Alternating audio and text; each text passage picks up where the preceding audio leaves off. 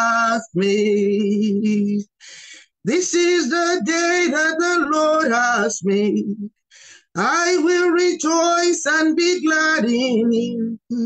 This is the day that the Lord has made. Oh Lord my God, when I in awesome wonder consider all the works thy hands have made. I see the stars, I hear the rolling thunder, thy path throughout the universe display. Then sings my soul, my Savior God, to thee. How great thou art, O Lord, how great thou art. Then sings my soul, my Savior God, to thee. How great thou art, how great thou art. Great is the Lord, and is greatly to be praised in the city of our God, in the mountain of his holiness. His beautiful for situation, the joy of the whole world, is Mount Zion on the sides of the north, the city of the great King. It's Mount Zion on the sides of the north, the city of the great King. Lord, you are the sound of my music. You are the song that I sing. You are the melody. You are the harmony. Praise to your name I sing. You are the mighty God. You are the God of God. You are the King of all kings. Now I return to you the song that you gave to me. You are the song that I sing. Now I return to you the song that you gave to me. You are the song that I sing. I'll sing of your majesty through all of eternity, for you are the song that I sing.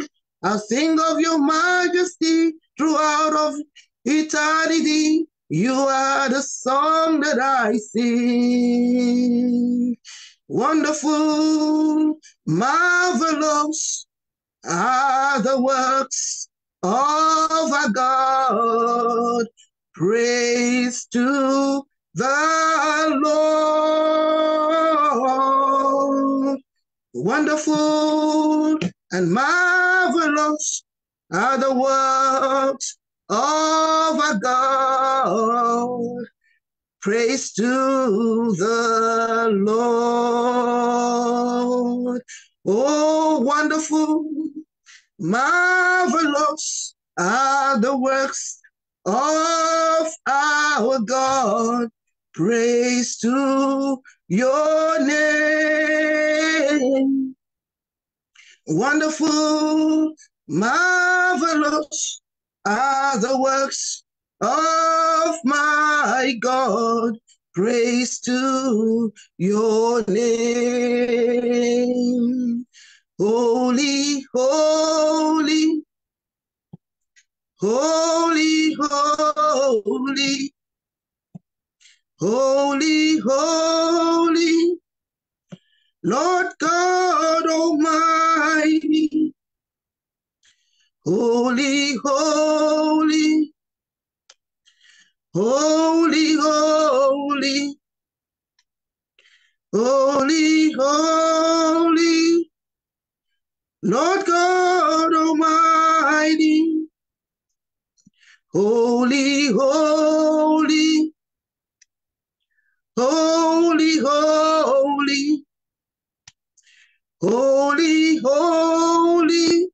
is the Lord God Almighty. The elders and the angels bow, and the redeemed, we worship you now. We're saying, holy, holy, holy are you, Lord. Holy are you, Lord. The elders, the angels bow. We the redeemed, we worship you now. We say, holy, holy, holy are you, Lord. Oh, the elders and angels bow. The redeemed, we worship you now. Lord, we say, holy, holy, holy are you, Lord. The elders and angels bow, and the redeemed, we worship you now. We say, holy, holy, holy are you, Lord. For thou, only thou art worthy, O Lord, to receive glory, honor, and power. For thou hast created all things, and for thy pleasures they are and were created. Thou art worthy, Lord. Thou art worthy, O Lord, to receive glory, honor, and power. Lord, thou hast created all things, and for thy pleasure they are one were created. Jesus, the Son of God, I believe in you and I worship you. Jesus, the mighty one, I believe in you and I praise your name. Jesus, the greatest one, I believe in you. I believe in you. Jesus, the Most High God, I believe in you and I worship you. Jesus, the greatest one, I believe in you and I praise your name. Jesus, the excellent one, I believe in you and I worship you. From age to age, you are the same, oh Lord, you will never fail. From the rising of the sun to its going down, oh Lord, may your name be praised. From the rising sun to the going down, oh Lord, may your name be praised. Thank you, Lord, we thank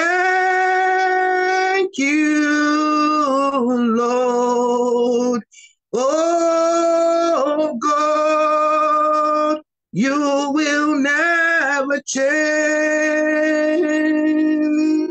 From the rising of the sun to its going down, oh Lord, may your name be praised.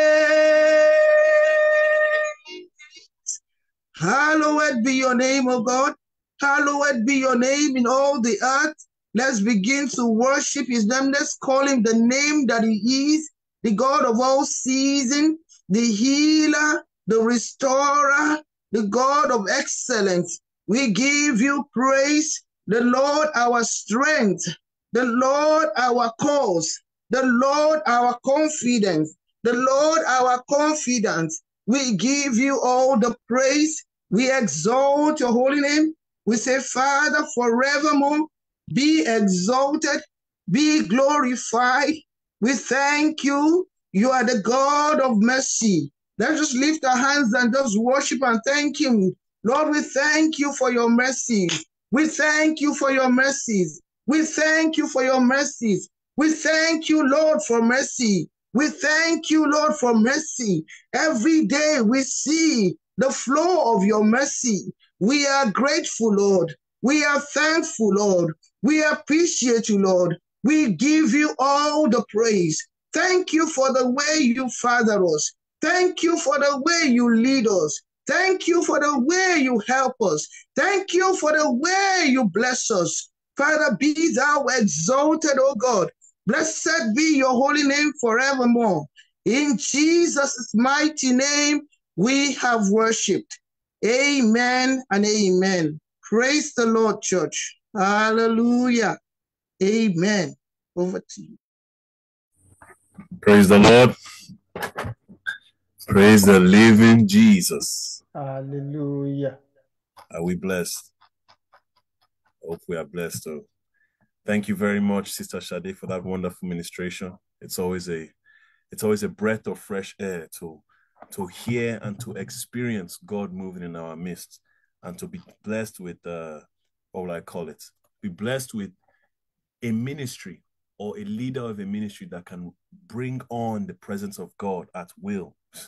It's nothing to be joked with. Thank you very much, Ma, for your wonderful contribution just now. I would also like to thank the pastorate, that's Pastor Tosin Popoala and Pastor Kayode Popoala, as well as Pastor Isaac, who chased me down, rightfully so, to give me this blessed opportunity to minister the word.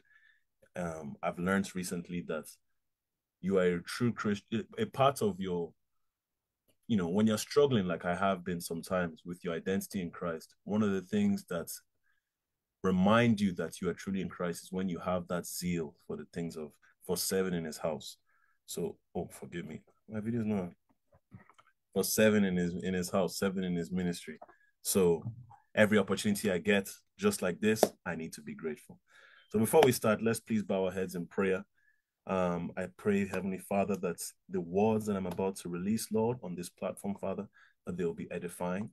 Lord, I pray that I will not misuse this platform, Father, to speak the truth, to speak the knowledge, Lord, the unfiltered truth. I pray that you arrest my tongue, Lord, that your Holy Spirit guide me, go before me, and speak through me, Father, and bring no confusion to anybody listening that has lent me their ear here, in the mighty name of Jesus.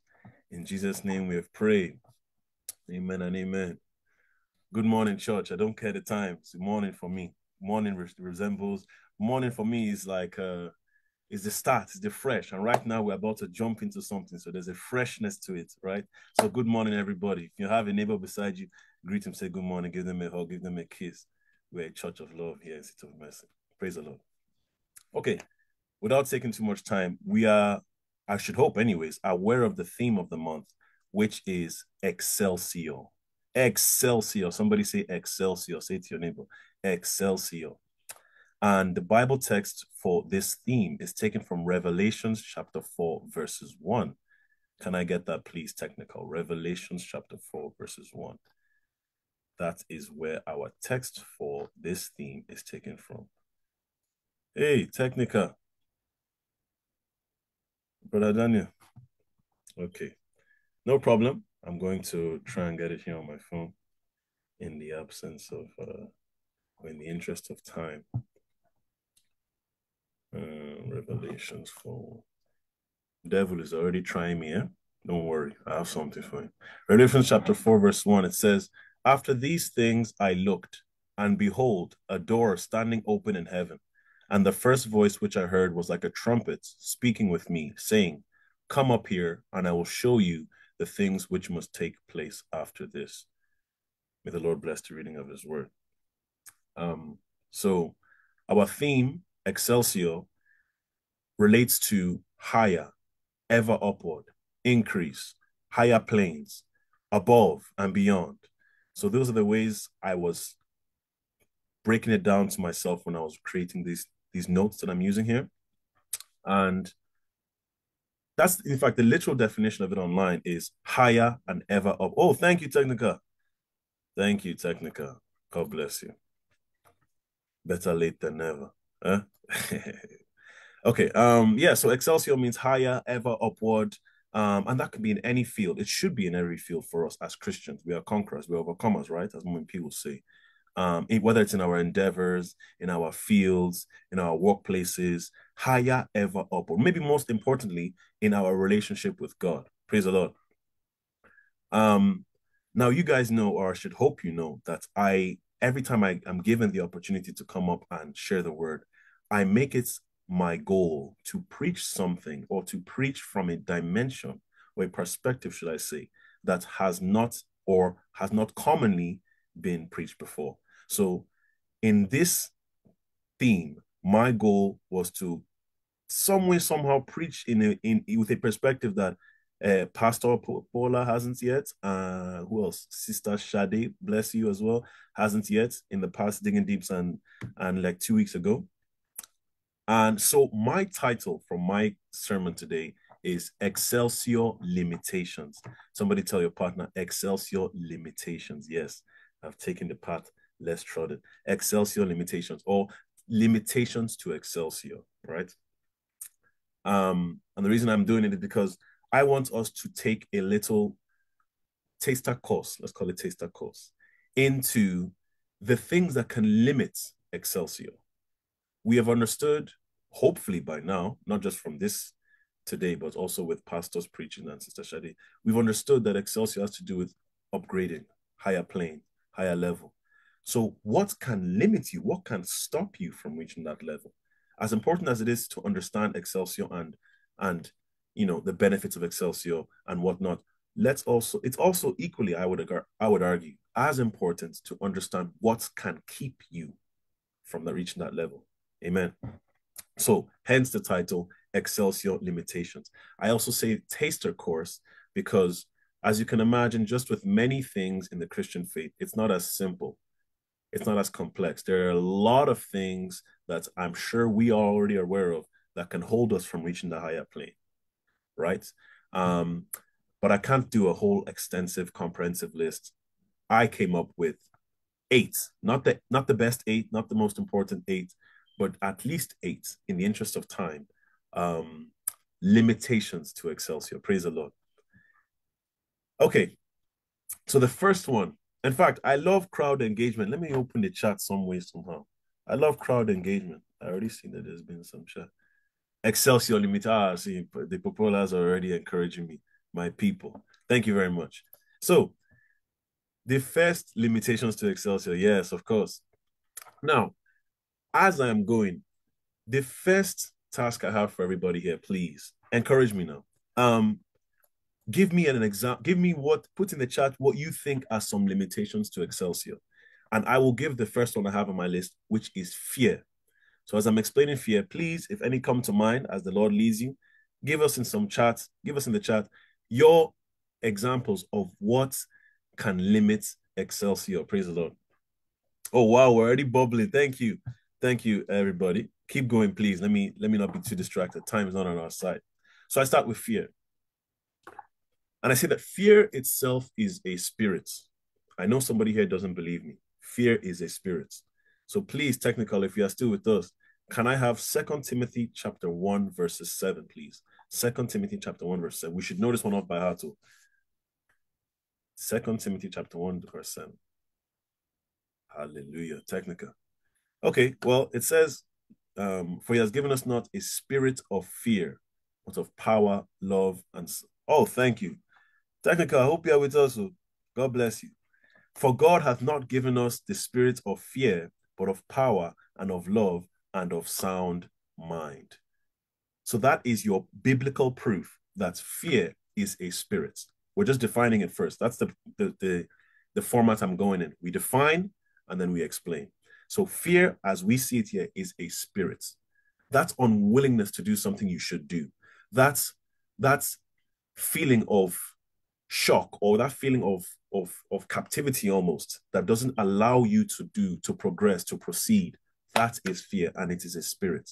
And we have seen here biblically, God does not give us that spirit. God does not give us that spirit. You see, when fear consumes us, we limit our usual capacity. Talk less of Excelsior Domino. Our normal capacity is limited when fear is in the equation, because fear blocks our spiritual senses. We can see that fear is a spiritual thing here. Nobody should argue with me. Fear is a spiritual thing, so it blocks our spiritual senses. So let's let's be privy to that. And we have, I'm sure we've seen some like videos or TikToks or whatnot of that wonderful fact that, oh, the Bible mentions the words "do not fear" or "fear not" 365 times in the Bible. In my research, I found that not to be true. There's about 137 fear-related verses, which kind of disappointed me because I wanted to use that fact in this preaching. But anyways, hold on. The chat is bubbling. Let me see. Oh, my people, thank you. Self, bitterness, yourself, distraction. Procrastination is one of mine. Thank you very much, Sister Obey. Pride is one of mine. Thank you, Brother Daniel. Or maybe that's Sister Labaka's son. Whichever. God bless you. Jealousy is one of mine. Thank you, Michelle. Doubt is one of mine. Thank you, Brother Valentine. And unforgiveness is another good one. Wow. God bless you, everybody. Thank you for the engagement. It's really encouraging. Best. Best. Okay. We are all the best. And may God give the best for us. The best is what God will reserve for us in the mighty name of Jesus. Okay. So yeah, the 365 verse thing isn't true. But we do know of a lot of biblical verses that speak about fear. We have Psalms 23, verse 4, which says, "Yea, though I walk through the valley of shadow of death, I shall fear no evil, for thou art with me." We know that one. We know Psalm 91:5 that says, "Ye will not fear the terror of night, nor the hour that flies by day." Know that one. No, the pestilence that walking in darkness, no destruction that lays waste at noonday. 1,000 may fall on my side, 10,000 on my right hand, but it shall not come near me. Okay, we know Isaiah 41:10 that says, "Do not fear, for I am with you. Do not be dismayed, for..." Someone finish that one. Do not be dismayed, for first to finish it too. Okay. My point is, the Bible speaks a lot about not fearing. Not fearing. Even when an angel it makes himself present to somebody, he says, "Do not fear," or "fear not." Fear is not something we are supposed to have, right? And as a child of God, when you become a child of God, the assurance you have from God is that you are free from the spirit of fear. Oh, thank you, Technical. Oh, wow. Fear not, fear thou not, for I am with thee. Be not dismayed, for I am thy God. I will strengthen thee. Yea, I will help thee. Yea, I will uphold thee. Yea, with the right of my hand, with the right hand of my righteousness. I'm being too silly. Forgive me, Father. Yeah, sorry. Let me wrap this section up. Fear is a tool of the devil to keep you in bondage. So we can't allow it into our hearts. Romans 8:15 says, "For you have not received the spirit of bondage again to fear." So we know that fear is a spirit, and we know that it's linked to bondage. Bondage, oh, bondage, oh. We are free from bondage in the mighty name of Jesus. And the verse continues on to say, oh, thank you, Technical. Technical, you're on point. Thank you. "But you have received the spirit of adoption, whereby we cry, Abba, Father." So we have so many examples of fear mentioned in the Bible, all of which indicates towards us not having fear, and also what fear seems to stem from: spirits and bondage, right? Continuing to keep it relevant to what we're talking about, Excelsior, I don't think I need to paint too much of a parallel for you to understand that you are limiting yourself from Excelsior, however you want to use the phrase Excelsior, or being a vessel of Excelsior when you are in fear, when you are in bondage because of the spirit of fear. So that is our first limitation, fear. And listen, my encouragement for everybody here is when God is your daddy, you know that Jesus calls daddy, that he calls God daddy. That's the type of relationship you should have with him. You have no reason to fear. Nobody is stronger than him. Nobody is wiser than him. Nobody is better than him. Nobody is more powerful than him. So, whatever the situation, fear ye not. Let that be your new mantra. I will not fear. Fear ye not. Encourage your friends. Fear ye not. Now, God bless you to Brother Valentine because you got it. You got it. The next one is doubt. Doubt, doubt, doubt. I picked this one in order. I ordered everything. No, doubt, as you can see, is not fear, but it's linked to fear. You know, you can still be not afraid, but doubt, right? Okay, new exercise for somebody. This is going to be the next common exercise. Can someone, as I'm going on in my sermon here, somebody tell me who in the Bible had doubts? There's the most popular example, one of the disciples, isn't it? His name was his name was doubting something. So we have that one. And Thomas, God bless you, God bless you. Seat of mercy. And then any more examples you have of people who doubted in the Bible? We'll come into that anyways. So we all know what the feeling of doubt is. Just that feeling of uncertainty. You're not sure. You're not. It's not confirmed in your head, and because of that, your actions, your thoughts, everything is reluctant. That's a new word for somebody. Reluctant. You're reluctant when you have doubt. You don't move in confidence. You don't move in assurance. You don't move with a surety that this is what you're supposed to do. This is where you're supposed to be when you are doubting. And if we're talking about Excelsior domain, higher planes, improvements, up higher, ever upward, how can you do that when you're not sure that's the right direction? How can you do that when you're not sure that's the right direction? You know, there's a scripture that talks about the Bible being a lamp unto our feet, a light to our path. I may have flipped it the wrong way.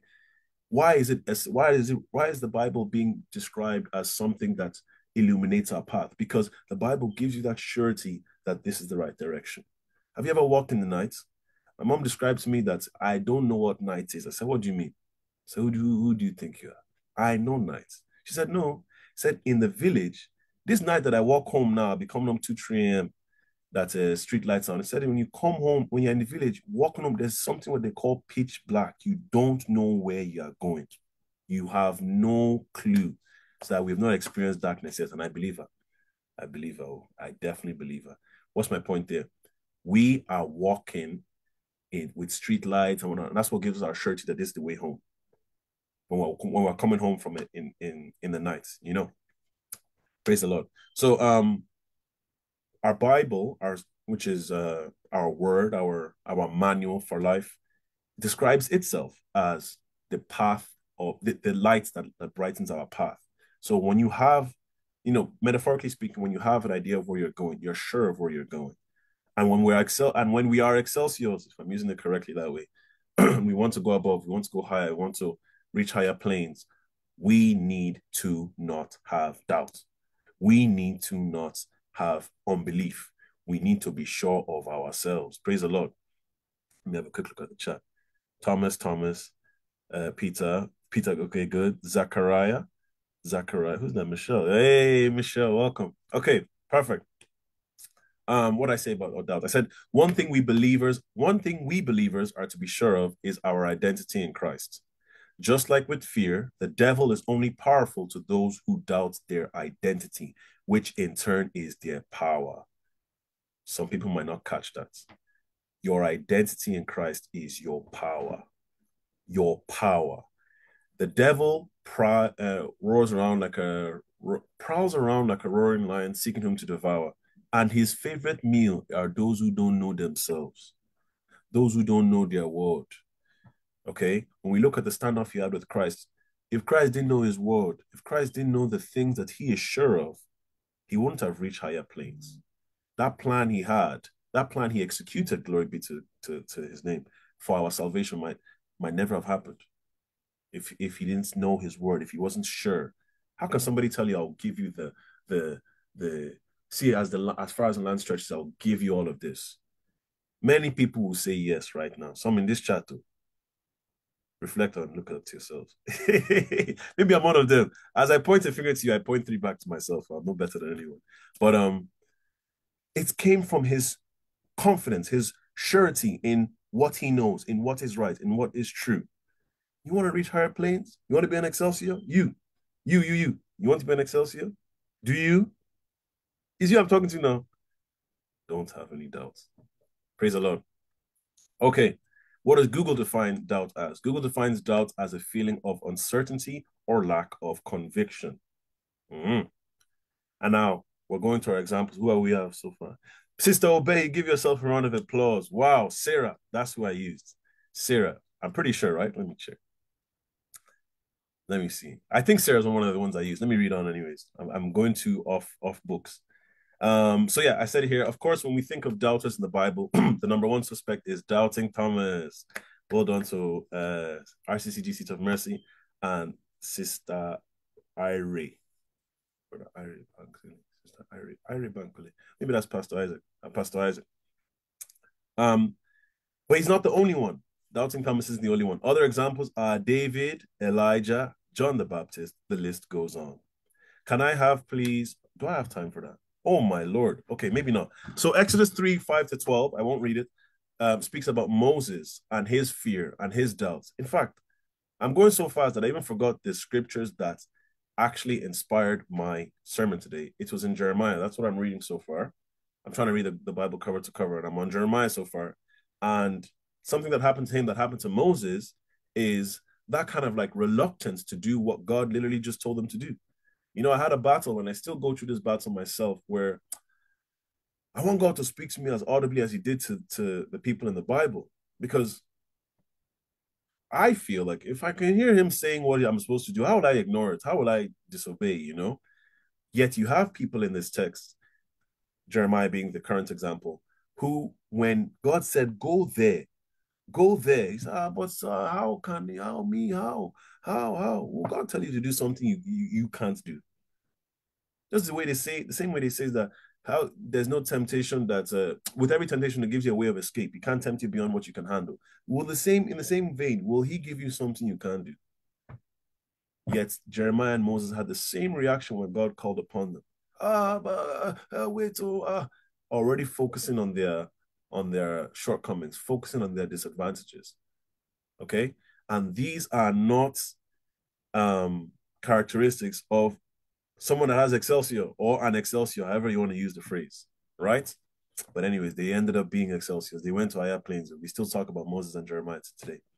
So Valentine's Day is coming up. Valentine. Who is your Valentine? Who is your Valentine? Okay. So because Valentine's Day is coming up, I said let's use couples as the examples for doubts. So the first couple I used is Adam and Eve. Adam and Eve. Oh, don't let me catch them. They doubted God. You know, they weren't certain about God's instructions to not eat from the tree of knowledge.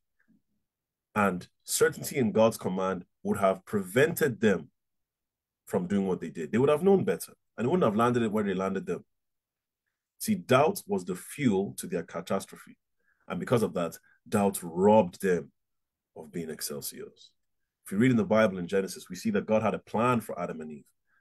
Correct me if I'm wrong, Bible scholars, but I don't even believe death was supposed to be a thing. I don't know how that would have worked. Everyone would have been living forever. God wanted to create, you know, Eden was the symbol of spirituality and physicality to one. It was a spiritual and physical place in one. And that was how God envisioned the earth. And that's how we were supposed to be so connected with him. But they severed that time. Why would they do that? They severed that time. And one of the fuel behind that catastrophe was doubts. Doubts. If you know, for everybody in this chat here knows for sure fire is hot. So long as some common sense day here, you're not going to put your hand on fire because you know the repercussions, and there's no doubt to that. You have experienced, you have witnessed, and you have learned enough about fire to know that this thing will burn me. So you won't put your hand in fire. So long as again, as I said, insanity and common sense is still here, you won't burn yourself. So they didn't have that confidence in God's instruction. And because of that lingering doubt, however small, it can be this small, Same way faith of a mustard seed, doubt of a mustard seed. Ah, yeah.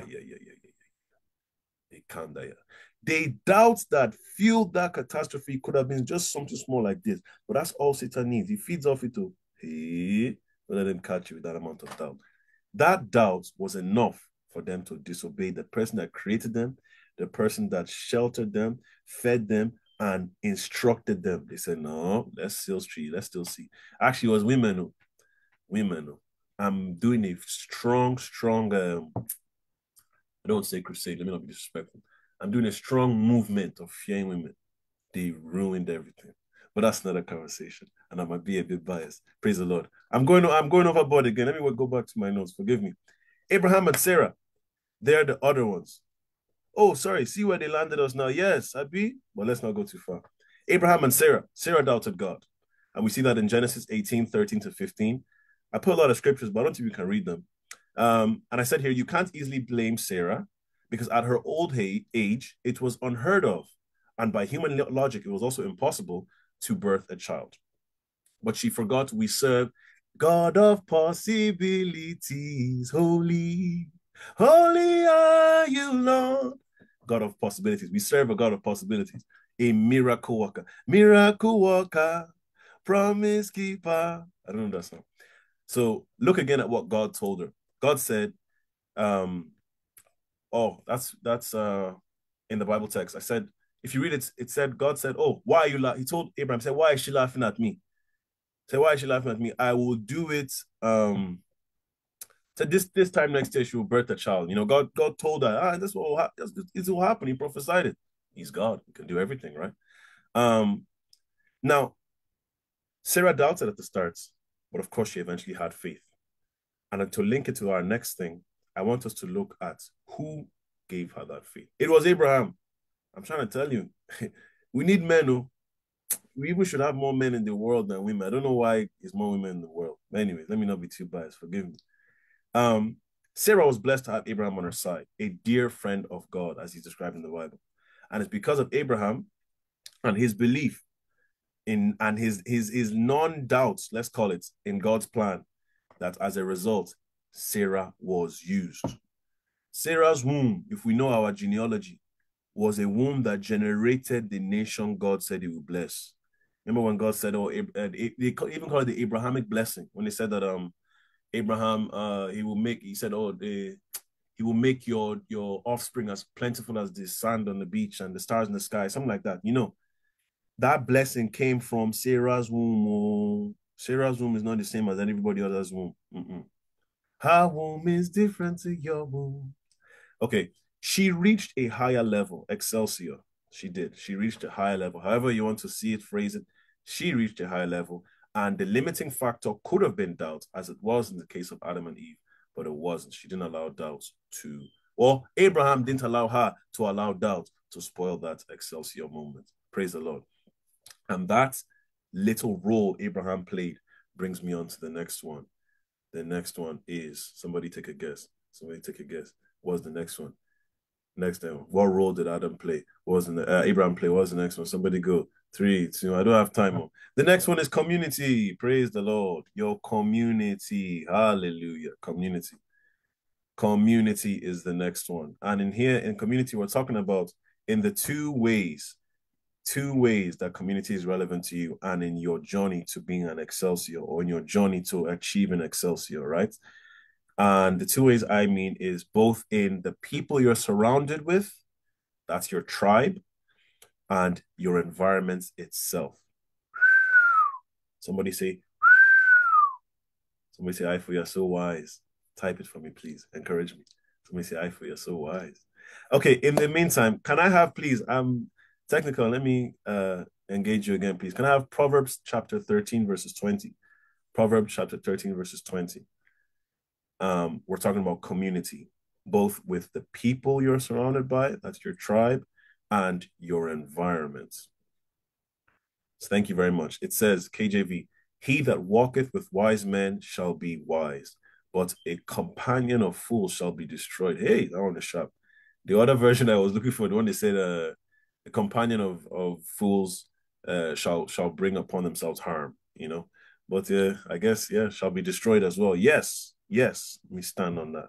Yeah. Okay, the Passion Translation. If you want to grow in wisdom, spend time with the wise, walk with the wicked, and you'll eventually become just like them. Mellow. Eh? Sometimes I like mellow, not always harsh. But yes, exactly that. Oh, another one. Wow. Technical. Become wise by walking with the wise. Hang out with fools and watch your life fall to pieces. Okay, that's harsh again. I like the passion. Sometimes I like ear tickling preaching. Pleasant one. Okay, thank you. We'll do amplified as well. He who walks as a companion with wise men is wise, but he who associates with self-confident fools. Ooh. So foolishness is also self-confidence. Maybe I read it wrong. Is a fool himself and shall smart for it. That's an interesting one. And shall smart for it. Praise the Lord. In the interest of time, I think I have about 10 minutes. And we're only on our third. Let me speed through this. So our surrounding and our people. Um, I could be vague and talk about the Bible's connection to just general friendship, but the theme is Excelsior. So we're going to look at where the two themes of community and Excelsior interlink. As I'm going through my examples, people give me examples or in the chat of where your surrounding was important in the Bible in regards to Excelsior. Surrounding was important in the Bible in regards to Excelsior. Let me see who's on point. I'll give the first one anyways. Can I have, please, Daniel 2, chapter 49, Daniel chapter 2, verse 49, please. Technical. Daniel chapter 2, verses 49. We're looking at how your community, the people you're around, the people you associate with, your neighbors, how they can influence you in this journey to Excelsior. Technical, no form my hand now. We're doing too well, so just there. Technical. Thank you, technical. And Daniel requested of the king, and he appointed Shadrach, Meshach, and Abednego over the affairs of the province of Babylon. But Daniel remained in the gate of the king at the king's courts. Praise the Lord. What happened there? Daniel requested that the king appoint his friends, his peers, over the province of Babylon. Praise the Lord. See, a good community to have involves or includes people that look out for you, that elevate you to higher and better positions. See, in this life, the Bible even itself has themes about it. We can't do it by ourselves. Community is important. So your rise to Excelsior, your Excelsior journey might not just be by yourself. In fact, it's unlikely that it's just you and yourself. That's what we call destiny helpers. Anybody heard of that? Destiny helpers. In this life, we have destiny helpers. And our prayer should actually be that God will locate us to our destiny helpers. And so shall it be for us in the mighty name of Jesus. And clearly here, Daniel was a destiny helper. Are you a destiny helper? Are you a destiny helper? With your blessing, do you bless others or do you eat it all for yourself? Be a destiny helper. The next example, please, technical. 2 Kings chapter 2, verses 9, and then we'll do 15. So 9 and then 15. I want to give a couple more examples. I won't be able to go through all these examples.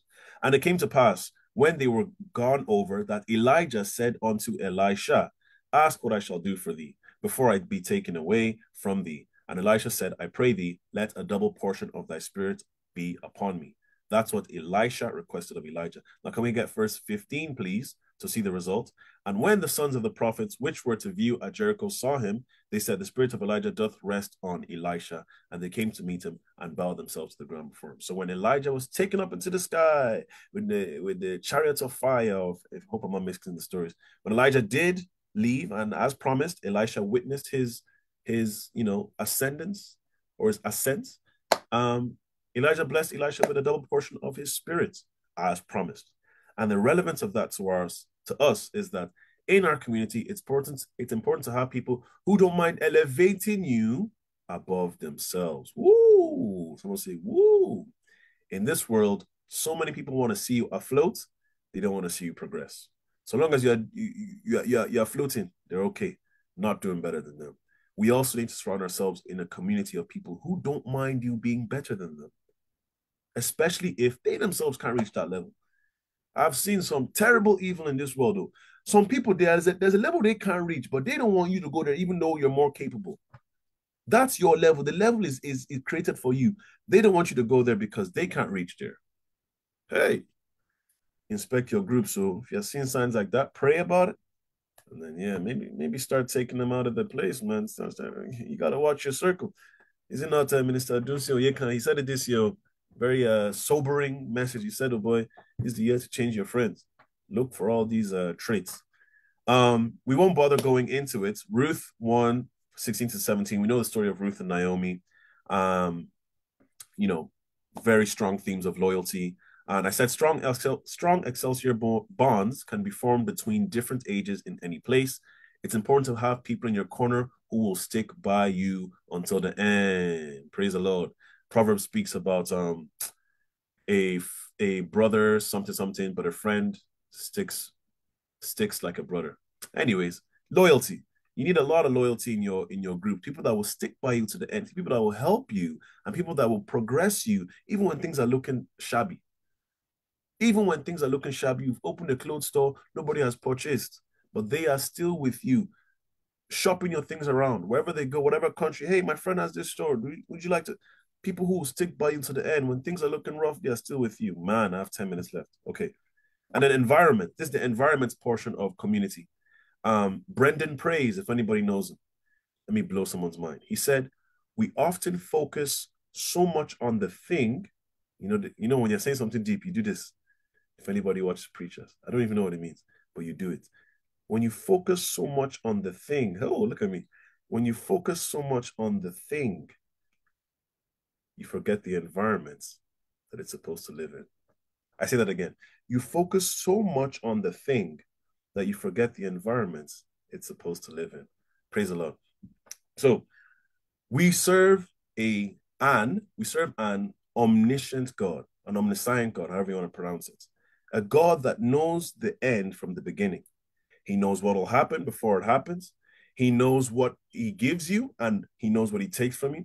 And most of all, he knows that if he elevates you, you can depress yourself. He can give you the desires of your heart, but he knows if you'll use it well or squander it. He can reward you, but he knows if that reward, you will turn it into a cost for yourself. Okay? That's the God we serve, a God who knows best. And that's another reason why we need to pray that we're either fulfilling his will or that what we're doing is aligning with his will, right? And of course, this is achieved through the help of the Holy Spirit. And may that be our portion in Jesus' name. But what's my point here? God knows what he's doing. That's why they say God's timing is the best timing, right? And because he knows what he's doing, and when he gives us things and when he takes away things from us, it's important for us to be aware of our surroundings. This is our environments. We're still talking about the environment portion of community, both physically and spiritually. 1 Peter 5:8, please, technical. 1 Peter 5:8 to solidify that point. And as you're getting that, I say, mind your environment. Let me convict some people here. Some people here are praying for their kingdom spouse, but they are still struggling with lust. Oh, thank you, technical. Be sober, be vigilant, because your adversary, the devil, as a roaring lion, walketh about, seeking whom he may devour. Be sober, be vigilant. The devil attacks us physically and spiritually. Be sober, be vigilant. Thank you. I won't speak too much on that. But as I was saying, some people here are looking for their kingdom spouse. You struggle with lust. You struggle with lust.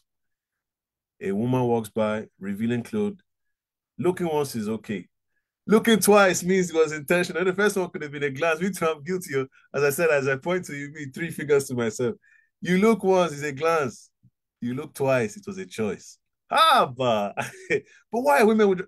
Let me not even blame women. Forgive me. I'm going too off point.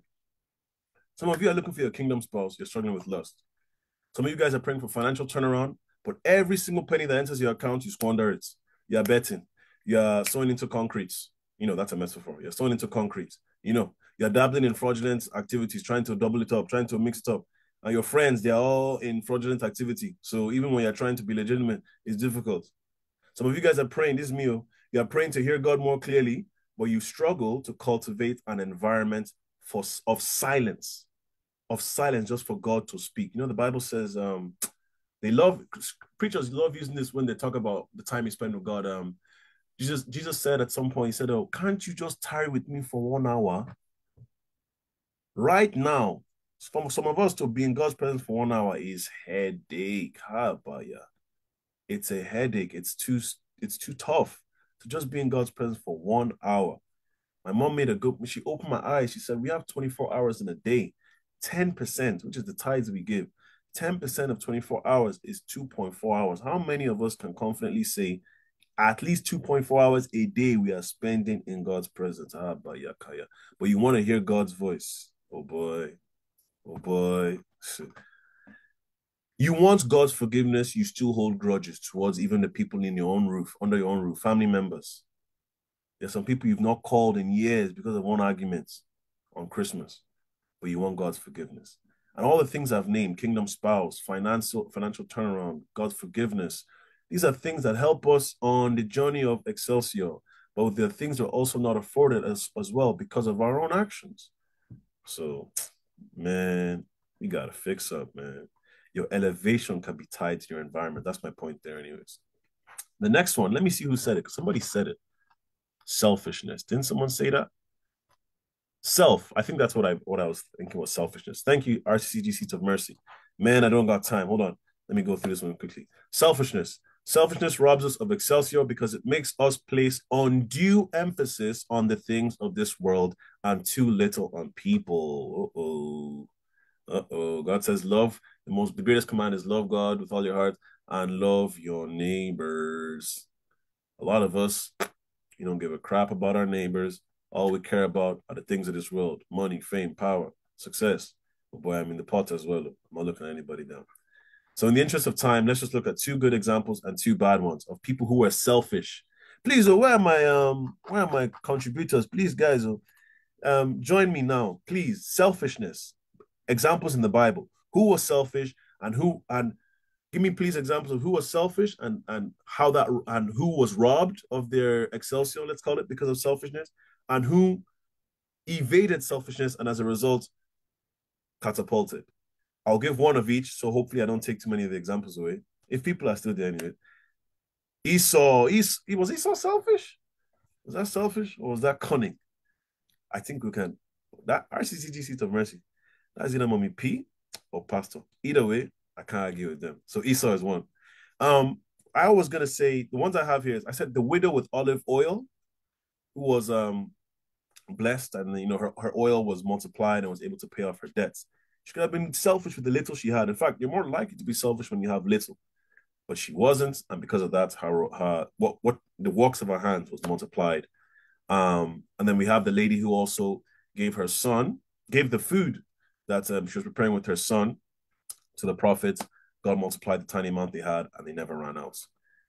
People who were selfish and it backfired or robbed them of Excelsior was like King Ahab, for example. We know he was married to Jezebel, right? Yeah, Jezebel. And she was an evil woman. She was wicked. King Ahab wanted something from another king. She killed that king, took it to King Ahab. He didn't even query how she got it. If I'm getting the story right, she didn't query how she got it. He didn't care about the well-being of who previously owned it. The unforgiving servants with the debt. The unforgiving servant with the debt. Are we looking at selfishness there? Maybe we are. Everybody's correct. The unforgiving servant with the debt. Yes. I thought someone would give this example. Does anyone remember Ananias and Sapphira? Ananias and Sapphira. That's in Acts 5, 1 to 11. We don't need to display that one where I have like 4 minutes left. Acts chapter 5, verse 1 to 11. Ananias and Sapphira, they were selfish. They sold their plot of land. When it was time to what happened? When it was time to get when it was time to I think account for how much they made, they were lying. And then they just dropped dead. That one was a scary one because oh boy, that's just one sin now. Come on. But listen, you can't argue with God. They robbed themselves of any opportunities for Excelsior because they robbed themselves of life. I shouldn't be laughing. Praise the Lord. Who's it? Oh, praise the Lord. Okay. Okay. Funny enough, that one is still not enough for what I have. So I will still speed through.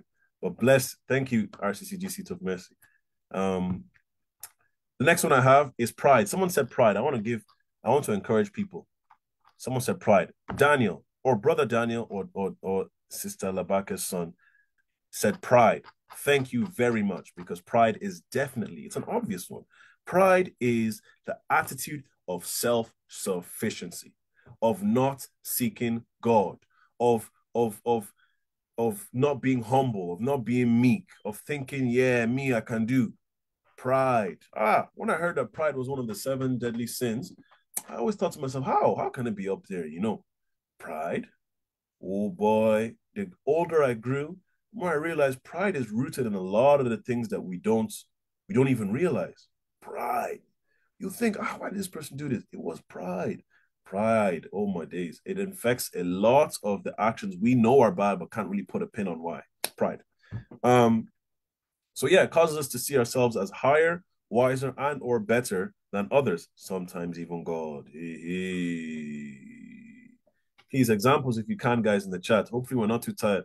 I know the Chelsea game is on. No, even me, I want to. Okay. Forgive me. The examples of pride in the Bible. Who allowed pride to rob them of Excelsior? Somebody please give me some examples. Some examples. Pastor, leave Chelsea now. Are you two not going to watch it? Satan, the best example. The best example. The best example. I learned recently that Satan's role, Lucifer's role in heaven was actually worship was being channeled through him. Worship was being channeled in the heavens. Worship was being channeled through him to God. But he started to siphon off some for himself. The worship that was supposed to be channeled through him, because he was the head of ministry of music and stuff like that. So worship was channeled through him to God from the heavens. So the worship that was reaching God was coming through him. But he couldn't, pride was biting him. He said, nah, let me siphon off some for myself. And when he did, he started to take away God's worship. Never you take away God's worship. Everything and anything that is good comes from God. So when you get it, you give praise straight back to God. Ooh, ooh, ooh. How many times did I owe for you? 3 times. Give worship back to God. Anyways, yeah, Satan is probably the best example of that. He was prideful, and because of that, he robbed himself. That is the biggest robbery. He was right there in heaven with God. What kind of important role is that? To be the one that is amplifying and directing the channel of praise and worship to God. From that, you become the most hated. When I was young, I used to feel bad for God, for Satan sometimes. Victory, victory, hallelujah. Jesus conquered the devil. Macha, macha. And we'll be stepping up. I'll be like, But then you learn of what he did. And the truth is, we're all kind of guilty of pride sometimes. So let's just thank God for favor and mercy and grace, right? What else? Thank you, Michelle. Pharaoh. The Pharaoh of Egypt was so prideful. How many Moses gave? How you would think? That's what I'm saying. Pride is so scary. They plagued your people. They plagued your city that you're supposed to overrule with what was it like? Water turning to blood, frogs, boils, leprosy, and all this type of stuff. Pride was saying, no, no, no, no, no, not allowing you to let people go. Who are you? You know what I mean? Pride held him, and because of that, that pride, yeah, such a funny person. He allowed them to go. In his pride, he said, no, it was choking him that someone can escape him. Someone can be out there telling the story of how they escaped him. He chased them, peak race. He went there with chariots.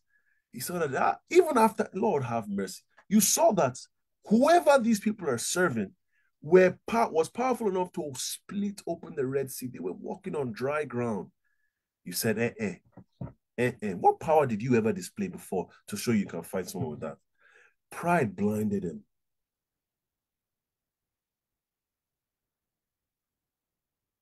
Pride blinded him. And because of that pride, he ran into the Red Sea. He ran. Pride didn't allow him to see the old boy. It's very possible that this Red Sea parting is only for Domo, not for me. He ran. What a collapse. Boom! One day I'll even go to the Red Sea, see if chariots are still down there. Boom! Destroyed him. He could have been Excelsior. He could have been used by God, a vessel unto honor. Said no, pride. Yeah. Any other examples? Thank you for that, Michelle. Oh yeah, sorry, yes. In the interest of time, the game has even started. Not that I'm rushing, though. You never rush things of God. Never. That hurry is the death of God's presence. So we're not hurrying, right? King Nebuchadnezzar was prideful. We know what happened to him. Is that the one? Yeah, King Nebuchadnezzar. Yeah, turned into an animal. Goliath, he insulted God in front of God's soldiers. Big mistake. The littlest of the army members, David, used stone, collect. King Herod, God bless you. Thank you, RCGCs of Mercy. Yeah, God hates pride. He considers pride evil and wicked. Now I ask you, do you think God will elevate you if you suffer from pride? The Bible says is it the meek or the humble? I think it depends on the version. The meek will inherit the earth. Oh, the Bible said is it that he casts down the prideful and he uplifts he exalts the humble in heart. Hey. Okay. Somebody said jealousy. Who said jealousy? You're gonna get a shout out. God bless you. I like people that engage. Michelle, thank you, Michelle. She said jealousy. Jealousy can be a limiting factor to your Excelsior. Why? Jealousy is the feeling or showing of an envious resentment towards someone's achievements, possessions, or perceived advantages. That's Google's definition. Can someone please give me a biblical example? Who was jealous and who in their jealousy was robbed of Excelsior? Jealousy, focusing on other, oh, why does he have? What does he have? I'm not too in touch with Nigeria, but they say worry people, they're very jealous. They're very, anyways, hopefully no one here is worried. Focusing on somebody else's blessing and somebody else's achievement and not focusing on your own. Yeah. May that not be our portion. Kane, thank you. I think that's Sister Shade. God bless you. Miriam, I don't know who Miriam is, so I need to go and read that. Cain. Cain is who I'm familiar with. We know what happened with him. He was jealous of his brother Abel. His offering wasn't accepted. He was angry. Didn't even ask himself, oh, I don't even think, well, the Bible didn't say it, but I doubt he even asked, oh God, why didn't my own get accepted? He just got angry that someone else's did. And in his anger, he killed, he killed his own brother, his own blood, spilled his blood. Ah, la, la, la, la. And when God asked, where is your brother? God knows what did he say? Using cheek, as we call it, cheeky out. Said, am I my brother's keeper? Am I my brother's keeper? You just killed him, Olodo. Am I my brother's keeper? They should have sounded him a slap. But instead, he got worse. They cast him out. Be gone. I learned recently in the history of the Bible and whatnot that because someone asked, oh, why did God allow killing and whatnot, killing in the Bible? Is Reverend Kesiana Siri said, most of the time that they were killing, that God allowed killing, it was the descendants of Canaan. Go and do your history. The descendants of Canaan, those that rejected God, their utmost progeny, their first progeny, Canaan, rejected God and started that line of murder and started that line of homicide and hey, God was always cleansing that no problem. If that's the place, is that where you're going to have war with his progeny, with his offspring? Cleanse them. Oh yeah. I'm going too far. Miriam, Moses' sister. Okay, thank you. Joseph's brother, Sister Labake, you are blessed. That was my other example. Joseph's brothers. Joseph's brothers. They heard of Joseph's dream that the sun and the stars will bow to him, and they said, no, you're not ruling over us. No way. They were jealous of his dream. Do you think that because someone is being elevated beside you, your own is dulled? You won't be elevated? Yeah. If that's your mindset, change it this 2024. They could have been the advisors. They could have even been some way, somehow. I don't know how God works. Joint. What was the word for Joseph's role? Joint. Let's call it Taoiseach. Joint prime minister. Joint. What is it? I think it's prime minister Taoiseach, anyways, of Egypt as well. But they blocked their own blessing. They limited Excelsior because of their jealousy. Praise the Lord. Second in command. Thank you, Korah and Co. Yeah, I don't know Korah either. RCCG Seat of Mercy. Please, you take next week digging deep and explain these people. I got no clue. Maybe I got to get back in my word. The last two, oh man, 807. The last two are delay and we'll start with delay. Pastor Femi Lazarus gave a fantastic quote just in time for me yesterday in one of his live videos because everyone's doing fasting now. Everyone is fasting. I guess I didn't realize it's the season of fasting. But I'm fasting. Hey, before somebody gets on me. Delay and process look the same, but only one produces results. I say it again. Delay and process look the same, but only one produces results. So you could be in a season of delay and you think, oh no, this is just a process. Hey, no result comes in the end. No result comes in the end. I want that to stay with someone. Delay and process look the same, but only one produces results. And the day you define that delay as process, you legalize it. And that's why we have to be careful. When you define your delay as process, you legalize it. No, may God open our spiritual eyes, our spiritual senses, to realize when we are in a season of delay and not in process. And I give an example. Can I have please, Brother Daniel, or technical Daniel? Hey, Brother Daniel, give me Daniel. Daniel 10 verses 12 to 13. I learned this example recently as well. I've not yet reached Daniel in my reading. So Daniel chapter 10 verses 12 to 13. Thank you. Then he said unto me, fear not, Daniel. This is an angel speaking to Daniel, or an archangel. For from the first day that thou didst set thine heart to understand and to chasten thyself before thy God, thy words were heard, and I am come for thy words. That's the angel saying, we heard you since your first time you were praying, and we're come and I have come. Sorry, thank you. Verse 13, please. But the prince of the kingdom of Persia withstood me 120 days. I don't know if that's 120 days or 21 days. But lo, Michael, one of the chief princes, came to help me, and I remained there with the kings of Persia. What does that story entail? Daniel was praying. You know, we know the Daniel fast now, where you don't eat you only eat fruits, veggies, and whatnot, right? You don't eat meat and red meat and all that type of stuff. Daniel was fasting and praying, following procedure, following protocol, following process, right? And he assumed the delay in his answer was just process. Whereas it was delay. Somebody was fighting against the answer to his prayer. So it was not normal what he was experiencing. Look, the angel said himself, angel said, I heard you on the first day. I was supposed to be here. The kingdom of Persia. He withstood me. So that was abnormal. He was experiencing delay. And that's another thing. Delay. It's not something most of the time, anyways, that we influence or we bring to ourselves.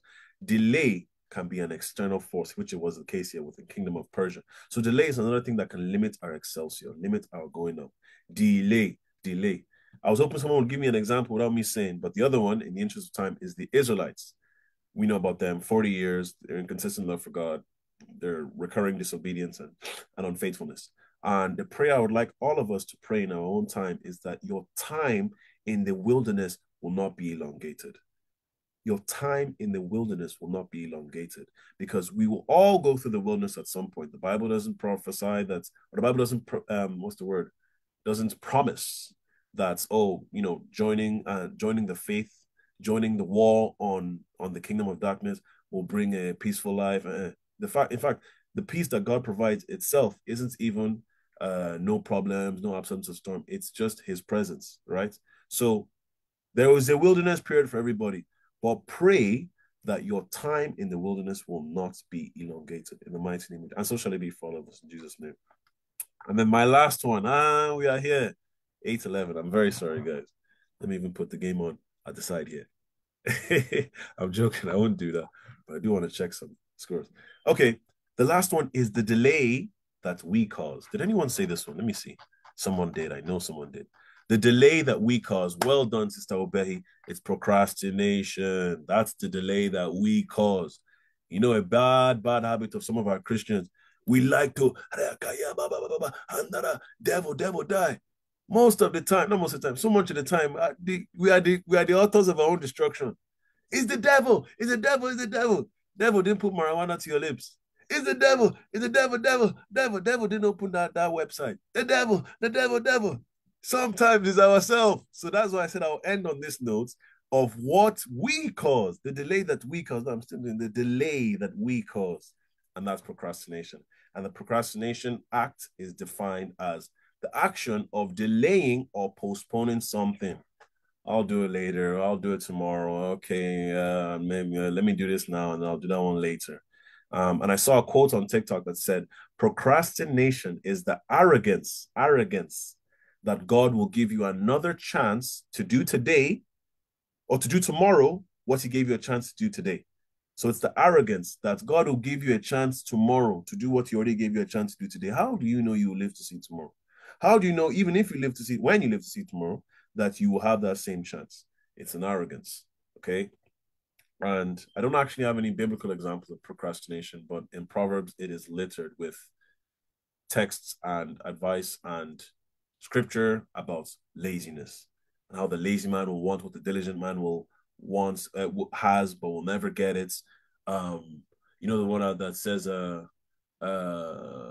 little fold, a little sleep here, a little sleep there, a little folding of hands, and poverty will come upon you like a thief in the night. Hopefully, I woke somebody up. Wake up, tell your neighbor, wake up, wake up, wake up, wake up. We are just getting started. Tell your neighbor good morning. No, actually, it's good evening because I'm at the end. So that concludes my sermon for today. And I want to end on a prayer point for all of us that says, Father, let's pray this prayer now right now. Father, please open my eyes to where my limitations are. Father, please open my eyes to where my limitations are. Help me to recognize them and correct them with the power of the word. In the mighty name of Jesus, we've prayed. Thank you, Sir and Ma. Thank you, everybody, for lending me your ear. And that's me finished for today's Digging Deep. Over to you, sir.